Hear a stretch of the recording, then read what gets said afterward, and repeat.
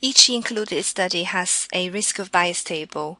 Each row in the table consists of a risk of bias item, for example, allocation concealment, the author's judgment for that item, and a description that supports the judgment. Creating a new review in RevMan, the risk of bias table will typically contain the following items of bias. Random sequence generation. This refers to the selection bias due to inadequate generation of a randomized sequence. Allocation concealment.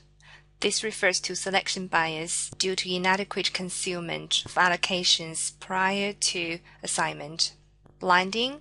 This refers to performance bias or detection bias due to knowledge of the allocated interventions after assignment. Incomplete outcome data.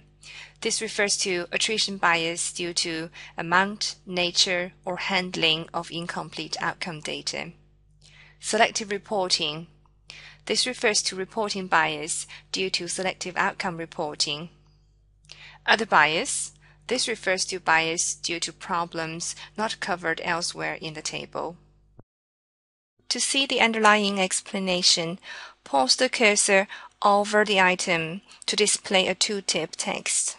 If this is the first time you use the RevMan, the risk of bias items may not have been activated.